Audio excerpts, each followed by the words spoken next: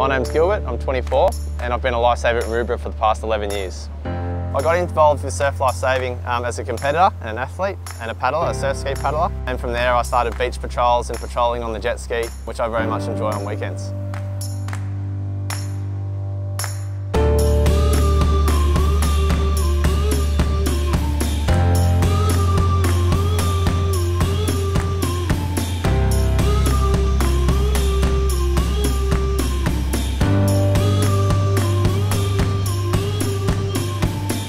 So I've been riding the Sea Doo for the last 7 years. The Sea Doo is a superior product in the water and it helps us do our job. Often when we're on patrol we're by ourselves and we're quite a long way from patrolling services and other rescue assets, so important that our equipment is reliable and helps us cover long distances in a short amount of time to either attend a rescue or to patrol remote locations which we otherwise wouldn't be able to get to with traditional means of lifesaving. Jet ski really comes into its own in big surf.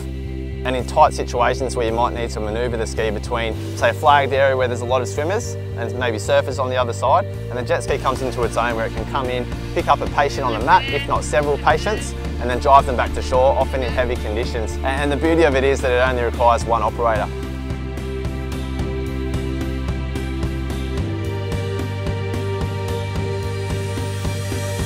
The beach is part of the Australian way of life and it's important that we protect that the best we can.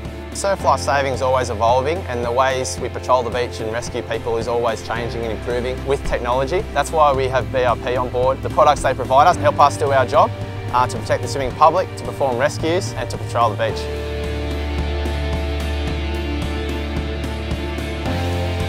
It's an important responsibility being a surf lifesaver. I love surf lifesaving, it's my passion. To come down to the beach and to help people and assist them to use the beach is fantastic.